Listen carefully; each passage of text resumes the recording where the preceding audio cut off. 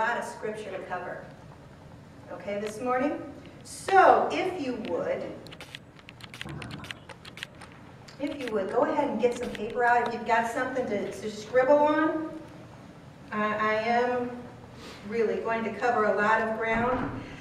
Remembering last week, yeah, I do have the text if you want it. I can give it to you so that you have it to go back through. Everything that I'm really going to be speaking on this morning is going to be from a site. The minister's name is Mark Blitz. And he is, really, his teaching is amazing. What's his last name? Blitz, B-L-I-T-Z. So if you were to Google blood moon on YouTube, actually I do it on YouTube because it's easier, it'll come up, and there's several that come up, but look for the one that, when you click on it, it's Mark Blitz, and he covers so much more than what I'm even going to cover this morning because he's really the expert. And the reason that I wanted to go over this, honestly and truthfully, when we were first born again, and we were learning scripture, when we were learning about God, we read several things by a minister, or a rabbi, Zola Levitt. And we were so excited because it was like the scripture became alive to us, and we could see all of the things and understand all the things that Jesus was talking about. I mean, after all, he's a Jew, right? He's Jewish. He grew up. So everything he spoke about was from those teachings that he learned as a child. We know from Scripture that everything in the Old Testament is pointing towards Jesus. Everything there is pointing to his coming, of who he really is. And everything in the New Testament goes back to Jesus, tells about everything that he did while he was here on earth. So today what we're going to be looking at is we're going to be laying another layer on the scripture that we talked about last week. If you remember the video that was played, this is just going to be another layer on top of what we talked about with the blood moons. So, signs in the heaven. We looked at Genesis. Is going to be one of the main scriptures that we're going to be going back and forth to. We're going to be Genesis chapter 1. If you look at Isaiah 46:10, it tells us that declaring the end and the result from the beginning, and from ancient times the things that are not yet done, saying, my counsel will stand, and I will do all my pleasure and purpose. That's God speaking. If we want to know what's going to happen at the end, he's been declaring it from the very beginning of time. From the very beginning. So Genesis chapter 1 verse 14 says this. And remember, we're looking at the signs in the heavens. Okay? Then God said, let there be lights in the expanse of the heavens to separate the day from the night. And let them be signs for seasons and for days and for years. Now in our Greek mind we're thinking, well, okay, God created the sun and the moon to give us light and heat during the day, to keep us warm, and of course the moon was there at night. But there's so much more to this. The word sign in the Hebrew is ot. And the definition for this particular word is signal, distinguishing mark, banner, warning. So when we look at this, that he set the lights in the expanse of the heavens to separate the day from the night, and to let them be for signs. Not necessarily that is to give us the light and all that good stuff and the heat, which it does, but the sun and the moon were put there as signs for us. So in Isaiah chapter 13, verse 9 and 10, it says, behold, the day of the Lord is coming, fierce with wrath and raging anger, to make the land and the whole earth a desolation, and to destroy out of its sinners. For the stars of the heaven and their constellations will not give their light. The sun will be darkened and at its rising, and the moon will not shed its light. It's talking about the signs that the sun and the moon, and remember, this is all on the blood moons. Okay, something's going to happen. Those were put there for our signal, as a sign for something to come. In Joel chapter 3, verse 15, it says, "The sun and the moon are darkened, and the stars withdraw their shining."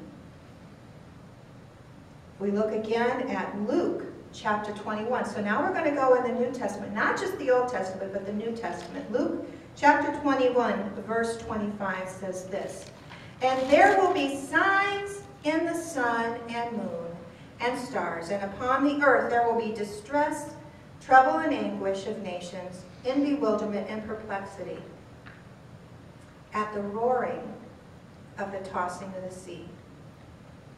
Signs in the sun and the moon and the stars upon the earth. Something's going to happen. We need to watch what these things are going on. Now this year, if you remember from last week, we talked about the fact that 2014 and 2015, there has not been this kind of a signal where we've got 2 blood moons, then a full eclipse, and 2 more blood moons. So there's going to be 2 the blood moons at Passover and October this year, and then there's going to be the eclipse 2015 and 2 more blood moons on Passover and in October for Feast of Trumpets, I believe. Okay, so there's something that's going to happen, and if you look back in history, we're going to cover some of these events. If you look back in history, what took place when this happened? Now we have to get out of our Greek mindset and our Greek calendar and look at what God is saying at His calendar, His timetable. After all, we were grafted into the vine. He set those things for us so that we could see and learn and understand. It's all going to pull together. Luke chapter 12, verse 56 says this. "You play actors." Jesus is talking what to? The hypocrites, right? "You hypocrites, you know intelligently," okay, because the Pharisees were all taught certain things. They knew the feasts. They knew what was going on. They knew the signs of different things. So you know to discern and interpret and prove the looks of the earth and sky. But how is it that you do not know how to discern and interpret and apply the proof to this present time? They knew, they understood, they had a knowledge of Scripture, but they didn't apply it to what they were actually seeing. In Jeremiah chapter 8, verse 7, it says this. "Yes, the stork in the heavens knows her appointed times of migration, and the turtle dove, the swallow, and the crane observe the time of their return." And God said, "But my people do not know the law of the Lord." They don't recognize it. They don't pay attention to it. Okay? Now in Ecclesiastes, and we've all heard this, there is an appointed time for everything, and there is a time for every event under heaven. So let me ask you the question, what time is it? Have we paid any attention? I haven't paid attention to this for a long, long time. And I remember when I was studying these different things, and really the Holy Spirit was quickening to my spirit. Oh, that's what He was talking about. I see it. We're going to look at some of that stuff. Okay, so the first thing in Genesis chapter 1 verse 14 is it talks about the sun and the moon were put there for signs.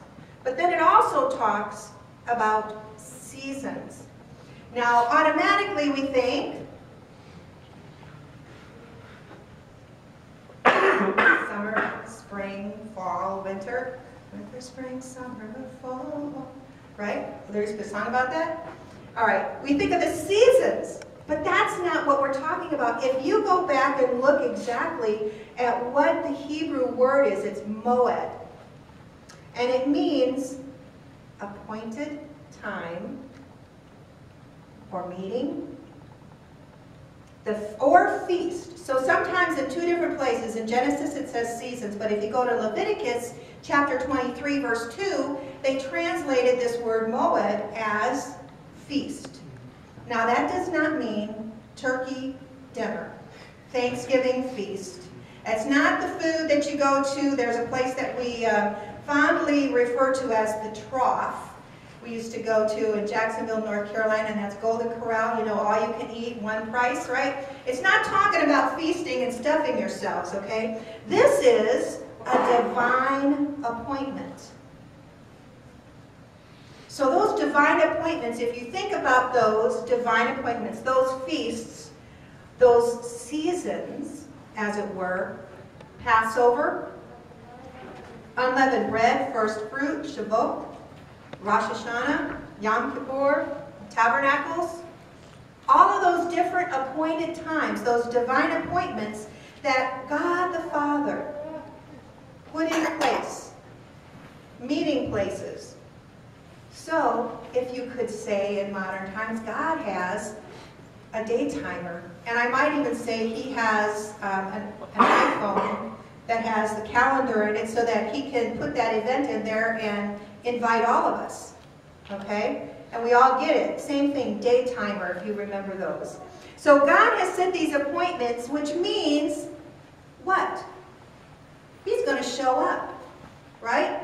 If you're in work, right, and your boss sets an appointment, you've got this conference call that you have to be on at this particular time, he's going to be there. She's going to be there no matter what and expects you to be there because something's going to happen.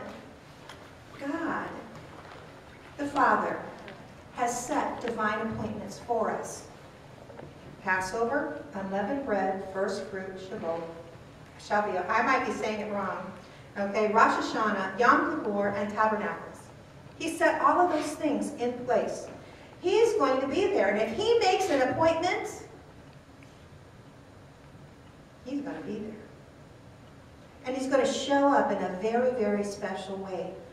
Those feasts of the Lord, they're not just Jewish feasts. Okay? The feasts of the Lord, because when you look at Scripture, it's referred to as the feasts of the Lord. So we have to get out of our Greek thinking that those are only for the Jews. That's not the case. These are the feasts of the Lord. And if we belong to the Lord, they are for us too. Amen? Amen. Amen. Okay. So, all of the inhabitants, in Revelation chapter 13, verse 8, it says this. And all of the inhabitants of the earth will fall down in adoration and pay him homage, everyone whose name has not been recorded in the book of the Lamb that was slain from the foundation of the world. And I've highlighted that, from the foundation of the world.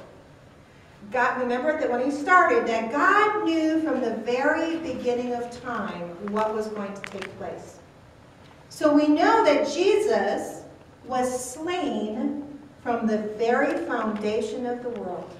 If you want to know the end, he's been declaring it from the very beginning. So what that means is that the Father knew the exact year, the exact month, the exact day, the exact hour when Jesus would die. He knew it all. Mark Blitz even refers to the fact that he even had the songs picked out for his service. That's how detailed our Father God is. Nothing happens just because. He didn't come to that point and say, oh my gosh, Jesus has died. What's plan B? Okay, he knew what he needed to do.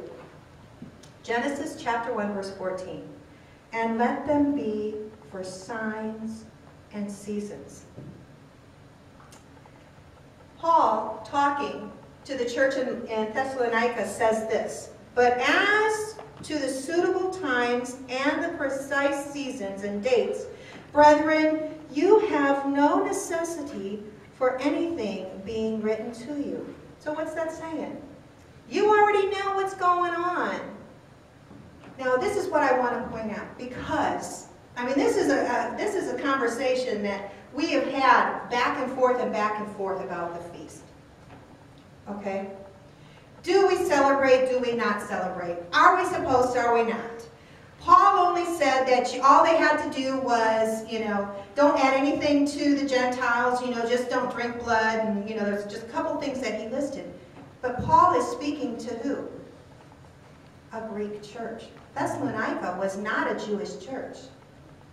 It was not in Jerusalem. Paul was the messenger, the apostle to the Greeks, right? So he's saying here to these people, you already know, so what can we presume from that? That they have been taught about the feasts. Not that you have to, because we've been released from the law, so to speak. But you already know these things. You've already been acquainted with them. So why does he say that? Because they knew those seasons. Now, if you go down just a couple more verses out of 1 Thessalonians chapter 5, verse 2 through 5, it says this, for you yourselves know perfectly well that the day of the return of the Lord will come as unexpectedly and suddenly as a thief in the night. When people are saying, all is well and secure, and there is a place and safety, then in a moment, unforeseen destruction will come upon them as suddenly as labor pains come upon a woman with child.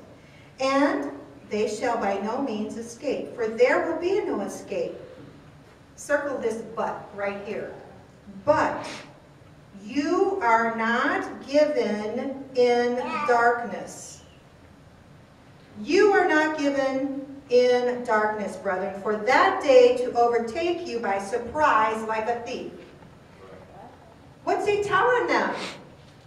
You see the signs. You know the times. So when it's talking about the thief in the night, we need to remember, who are they addressing? They're not addressing believers, because believers already know the signs of the times. They already see the seasons going on, right? That's what he's saying here. But you are not in darkness, brethren, for that day to take you by surprise like a thief. Thief. Thank you.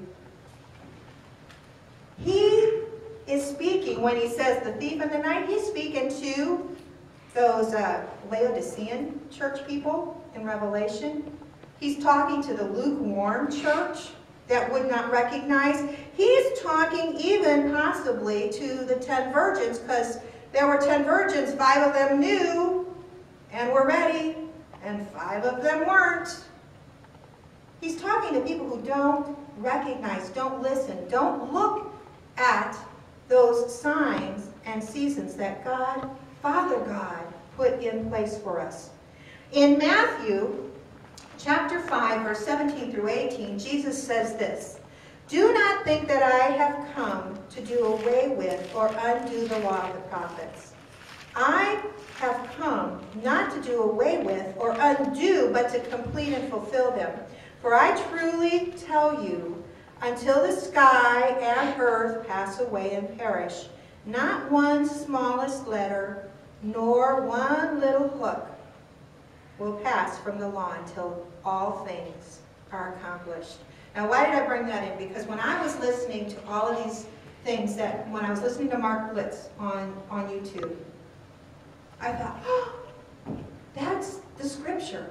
That answers this conversation kind of back and forth that we have been having, do we, don't we? What about this, and how do we do that, and how are we supposed to include all of this? You know, do we celebrate the feast? Do we not? Do we observe them? How do we do this? Because we've been told that Jesus came to fulfill the law. I said that earlier, right? Did you catch it? That he came to fulfill it. So no longer do we have to follow it. Well, we don't have to follow it. Not the law, but those feasts were part of it. The feasts were to point to Jesus coming the first time, and we're going to look at it. It points to him coming the second time. Okay? We're on the wrong calendar. We're on a Greek calendar.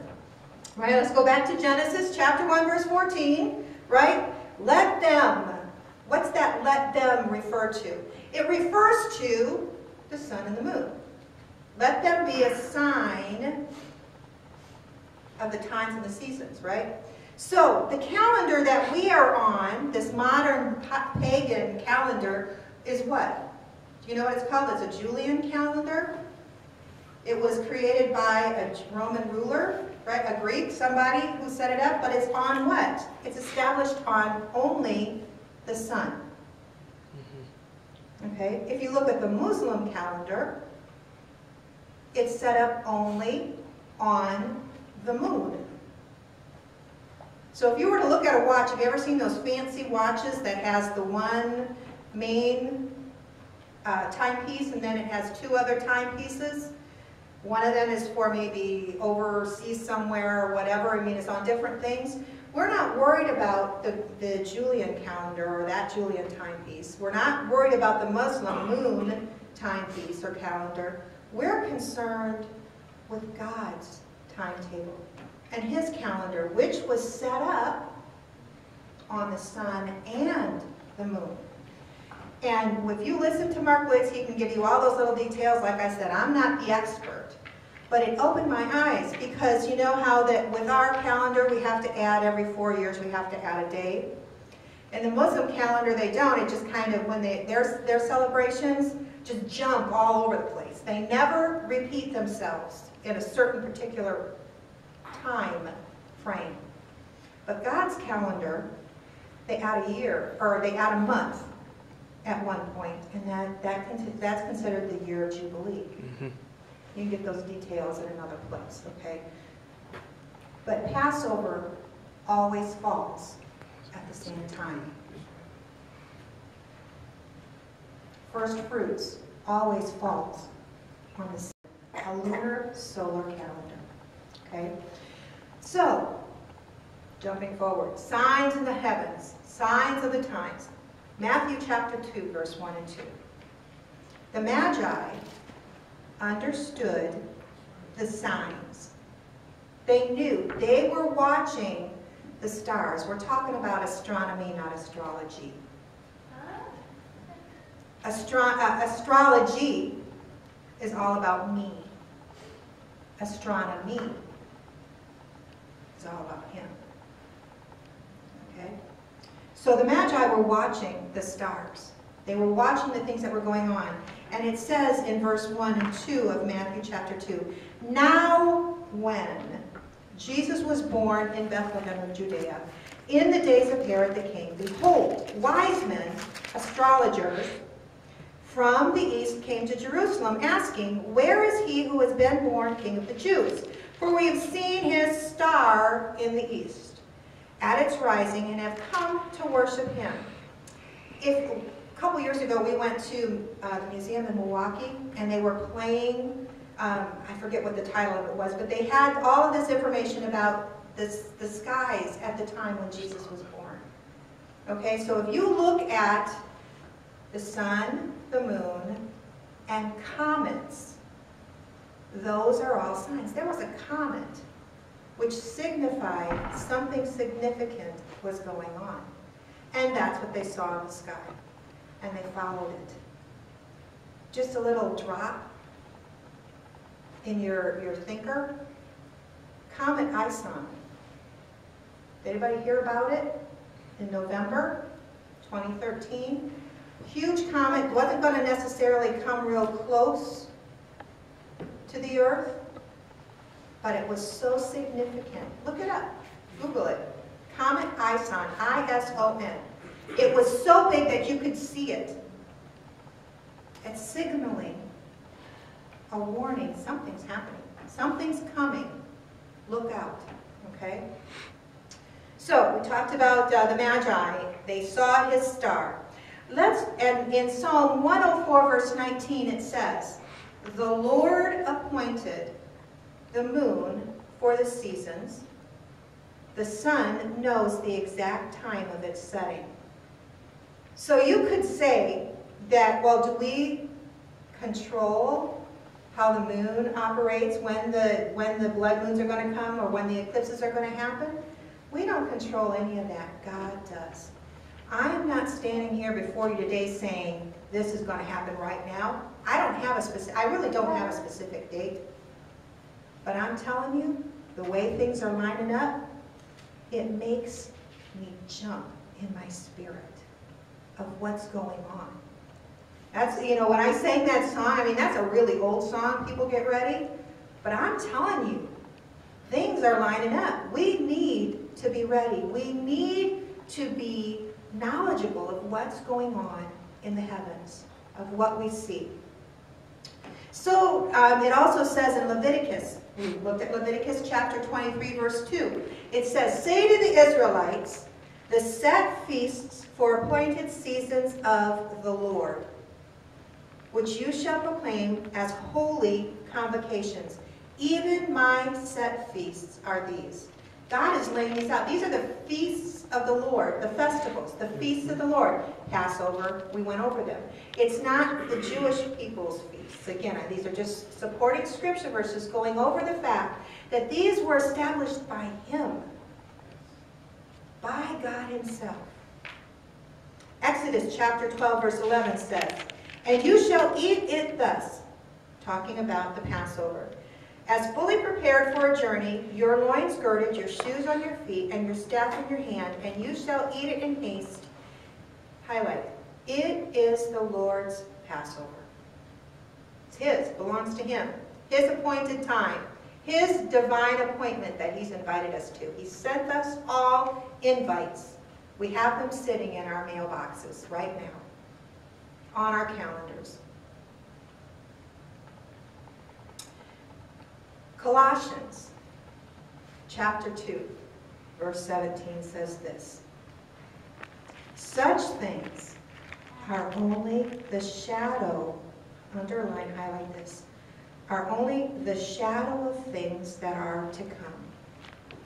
And they have only a symbolic value. But the reality, the substance," the Amplified adds, "the solid fact of what is foreshadowed, the actual body of it, belongs to the Lord." So Paul is even teaching here that all of those things are there, but they are foreshadowing. They are talking about something that is to come. In Hebrews chapter 10, verse 1 also says again, "For since the law has merely a rude outline foreshadowing," you can underline that, "of the good things to come," talking about, these are pointing us to Jesus. These are supposed to keep our eyes focused on Him. The feasts of the Lord. Let's go back to Leviticus chapter 23, verse 2. It says, "Say to the Israelites, the set feasts or appointed seasons of the Lord, which you shall proclaim as holy convocations." Holy means what? Set apart. Convocation,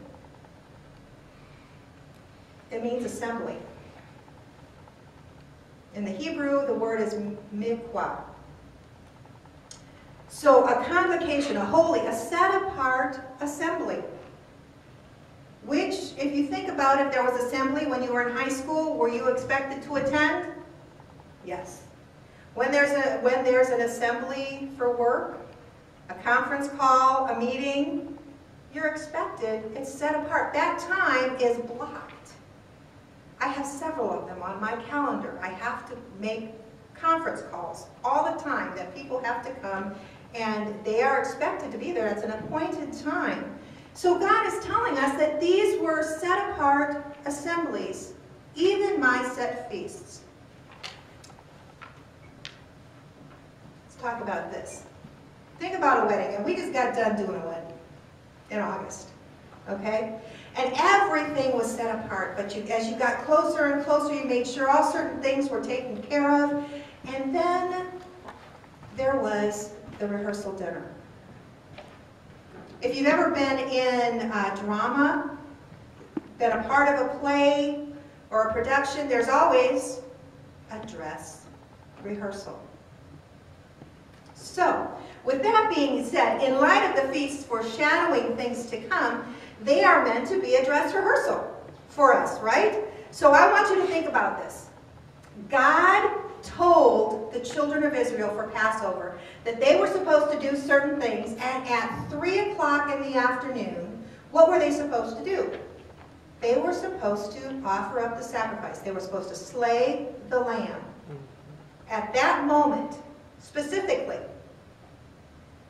So all of those years that they were celebrating Passover and going through what God told them to do, it was a dress rehearsal for what Jesus did. I want you to think back in Scripture that what it says. What time did Jesus die?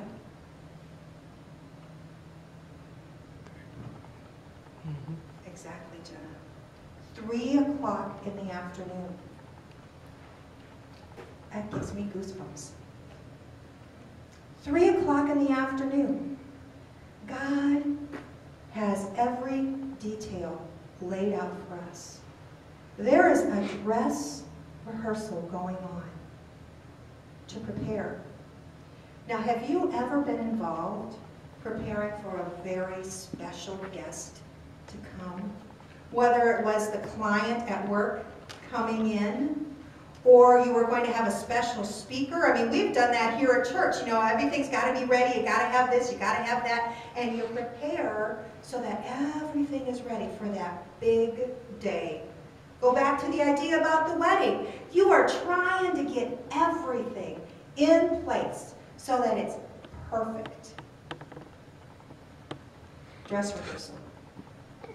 So if the spring festivals represent the first coming, which they do, that is what the fall festivals represent. What do you think? First three represent, the first spring festivals represent his first coming, when Jesus came, was crucified, right? The second set of feasts, the fall feast, are pointing towards his second coming. Yom Kippur, the Feast of Trumpets. I'm sorry, Yom Teruah is the Feast of Trumpets. Yom Kippur is the Day of Atonement. Sukkot, Feast of Tabernacles. Here's an interesting little fact that we may not know if you've never studied this particular thing out. I was never raised to celebrate those feasts. Think about this dress rehearsal. The Feast of Trumpets blow, they were told to blow the shofar 100 times. And the last one, the last blast is known as, can you guess? The last trump. What scripture verse pops up into your head? Immediately, I thought about Paul in 1 Thessalonians chapter 4, 3 through 18 says this. But we do not want you to be uninformed, some say ignorant. We don't want you to be uninformed, brethren, about those who fall asleep, so that you will not grieve as the rest of us who have no hope. For if we believe that Jesus died and rose again, even so God will bring with them those who have fallen asleep in Jesus. For this we say to you by the word of the Lord, that we who are alive and remain until the coming of the Lord will not precede those who have fallen asleep. For the Lord himself will descend from heaven with a shout, with the voice of the archangel, and with the trump of God. And the dead in Christ will rise first. Then we who are alive and remain will be caught up together with them in the clouds to meet the Lord in the air. And so we will be with the Lord. Therefore, comfort one another with these words. Did you see that? The trump of God. Feast of trumpets. Could be the rapture of the church. That's what that's referring to. The last trump. Hebrews 13:8 says this. Jesus Christ the Messiah is always what? The same yesterday, today, forever. For the ages to come, forever and always. If he is the same, yesterday, today, and forever, and he fulfilled the first 3 feasts, the spring feast, if he fulfilled that with his first coming, and he never changes, could we then go down and say that he's going to fulfill the last 3 as well? With his second coming? Just saying. Could possibly be. I think it is, because God doesn't put things there by accident. Nothing is haphazard. He doesn't say, what's plan B? From the foundations of the world, he's had this planned out. In Revelation again, Revelation chapter 13, verse 8 says this, and all the inhabitants of the earth will fall down in adoration and pay homage. Everyone whose name has not been recorded in the book of life of the Lamb that was slain in sacrifice from the foundations of the world. Our Father has set the signs in the heavens to signal us, to warn his kids. He wants to warn us. He wants us to see it. He put it there for a specific reason so that we would be ready. Thus says the Lord of hosts in Zechariah 8:19. The fast of the... Now it gets really interesting, and gosh, I'm almost done. I promise. And I only said that once. I got about this much more to go. No. The Lord says this in Zechariah. Okay, now this is where it really gets interesting, and my heart just kept going, oh my gosh. Oh, look at that. That's amazing. Zechariah chapter 8, verse 19.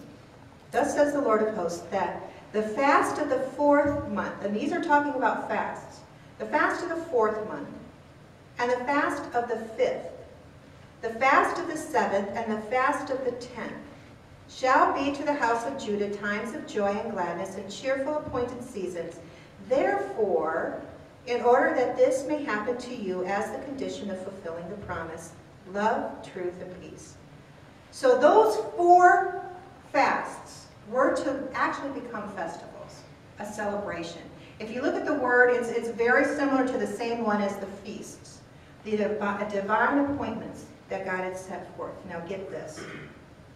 We're going to jump to Nebuchadnezzar. We're going to look at history. Nebuchadnezzar on the 10th of the 10th month, surrounded Jerusalem. On the 17th of the 4th month, he broke through the walls. On the 9th of the 5th month, the temple was destroyed. And on the 2nd of the 7th month, Gedaliah was killed. He was the governor that was put in place. Okay. Now, all of these things that I talked about, it was the 10th month, because when you look at a year, and I'm going to use this as an example. October, for instance, is the 10th month. But then you have November, December, January, and you start a new year. So the way that these feasts or these fasts were set up was it started at this point in the 10th month, then the new year came. And then, so Nebuchadnezzar surrounded broke through, the temple was destroyed, and then the governor was killed. Okay? So, let's look at history, because we all were told in history that the reason it was important is that history always repeats itself, right? Not to put us asleep when we were in school, but actually because history does repeat itself, okay? Get this. What happened on these feast days? Why were they so significant? On the 17th of the 4th month is when the children of Israel worshipped the golden calf when they were in the wilderness. What happened on the 17th day of the 4th month? Nebuchadnezzar broke through the walls. In 70 AD, Rome broke through the walls. In 2007, Lebanon was at war with Israel, and missiles were flying over those walls. Because they had worshipped the calf, the golden calf, the 17th day of the 4th month was cursed. The 9th of the 5th month is the day the spies brought the bad report. Nebuchadnezzar destroyed the city on that day. 70 AD, Rome destroyed the city. In 1290, the Jews were kicked out of England. 1492, the Jews were kicked out of Spain. On that same day, World War I started. In 2005, Israel evacuated the Gaza Strip, giving away the Promised Land on that day. If we look back in history, you go to NASA's website, you can see the lunar eclipses. They're set up from way back, okay? This cycle of blood moons that we're going to be in, 2014 and 2015, will not happen again for 100 years. Something significant is going to happen. In Psalm 102, verse 16 and verse 18, it says, "When the Lord builds up Zion, he will appear in his glory." And then verse 18 says, "Let this be recorded for the generation yet unborn, that people yet to be created shall praise the Lord." When did the Lord build up Zion? In 1967. They went back. He built them up. Generation here, this word, is hakaran, and it means terminal or final generation. When you put all of these calendars and you look at all of these things, a generation, we've kind of been told was 40 years, but it runs 50 years when you look at the calendars, the way that it's laid out. And I mentioned the star, the comet Ison. That's a signal. That happened in November last year. So what I'm saying is, people, get ready. We need to be about our Father's business. We need to pay attention to his words and what he set out for us. Study it. I'm not the expert. Pull that up. I am telling you that God set this calendar, these divine appointments, for a reason. If he was so specific to tell the children of Israel to sacrifice the lamb at 3 o'clock in the afternoon,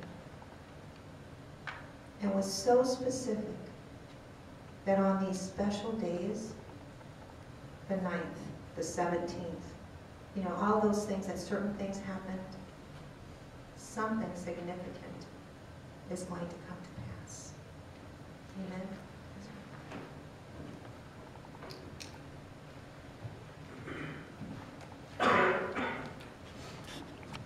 The country looking for the Messiah. Do you think they were fearful? Do you think they were scared? I think they were anticipating seeing this king. They brought gifts, think about it, gold and frankincense and myrrh. They were excited. So I think as a church, I think it's good that the Spirit of God is given to us so we can question and examine ourselves and see if we're ready. I think that's important. But I think we should be joyful and excited to know that someday soon, again, like Tina said, we're not making a prediction, we're just looking at the signs, that Jesus could return. Amen? And there's so much more that we're going to share probably next week about these different dates and the events that are happening now in the world. Again, we're not experts, but we do believe that it's important that you understand and that we understand that we are not on a Greek calendar. We are on the if you will, a Jewish calendar. And this year is actually 5,774, which has a significant meaning to it. If you look it up for yourself. Because I don't want to scare you, I want you to just understand that all this is for a purpose, that we recognize that God is real and that God sent His Son to bring salvation to the world. Amen? And the law, if you will, is a schoolmaster to those that don't believe. So that's what the law was for, so we can understand things about God. God is never hiding Himself from us. He's always revealing Himself to us. Amen? And I believe that we need to focus, I believe, in these last days on what our mission is for the kingdom of God, and not so much about what we have to do for ourselves. Can you say amen? Come on. This is real. This is real stuff. So what are the blood moons for you that weren't here last week? We have one that's coming up on this year, on April 15th, which is Passover. Amen. Hallelujah. This fall, the Feast of Tabernacles. And it repeats itself in 2015. In the middle is a complete solar eclipse. It's only happened 4 other times in the history that NASA has been recording it. And this is one of them. So something's going to happen. Amen? See, well, I don't really believe that yet, Pastor. You don't have to believe me. Just study it in the Word. I'm not really sure about all that. That's fine. Study it. The feasts are for a sign for us to understand about Jesus. Amen? And so this year, we're going to celebrate Passover. Actually, it's kind of interesting this year because Passover winds up on a Tuesday. And so the Sunday before Passover, since we meet on Sunday, we're going to celebrate a Passover service here. And then we'll have our regular Easter service the week later on the 20th. And we'll invite all the unsaved and all those people that call Easter, Easter. And when they don't understand the meaning of that. We're not going to give out candy and little peeps and all that chocolate stuff. That's all pagan. So this year we are going to concentrate on celebrating the feast as a church family. I don't know what that will look like yet. Is that okay? But I know on the Feast of Trumpets, 33 times, 3 different times, the shofar is going to be blowing. And the last time, it's going to be blowing for a long time. Amen? And we're going to do that right here in our church service. I can't wait for that because I don't know how to blow the shofar, so I'll have to get somebody else to do that. But why is it? Because we're announcing Jesus. Amen? And like Tina said, it's a rehearsal. It's like getting ready. Be prepared. Amen? Don't wait. And as the understanding, as so many people have misquoted or misread those verses, Jesus come as a thief in the night. No, for us that believe, we're like the virgins with our oil ready and we're waiting for Him to come back. We're excited about Him coming back. Amen? Let's stand together and I want to pray a prayer of blessing over you. Richard, will you grab my Bible right there? Hallelujah.